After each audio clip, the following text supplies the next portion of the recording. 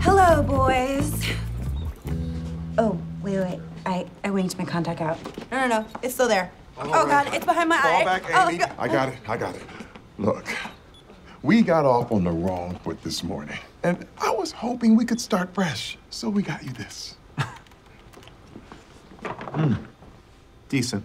Great. Now that you've accepted our meat pile, perhaps you'll help us to restore our internet. Sure, I can definitely help with that. How many kbps's are you looking for? Many? Yeah, that's not an answer. I need an exact number. 100.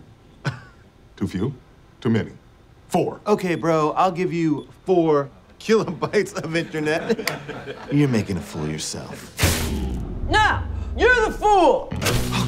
Hey, little man. Why you so teeny? I'm not teeny, I'm average size. What a sad brag. I don't even know who you are. But I know who you are, Devin. You tell everyone you got a degree from Stanford, but you really went to Stamforb, an online college based in Arkansas. Oh, it's a good school. You live with your aunt, that's sad, and you spend a third of your salary on tropical fish and aquaria.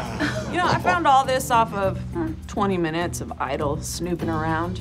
Imagine what I could do with a dedicated couple of hours. What do you want? I want you to give the internet back to my friends, okay? Or I'll keep digging and digging and digging and digging. Fine.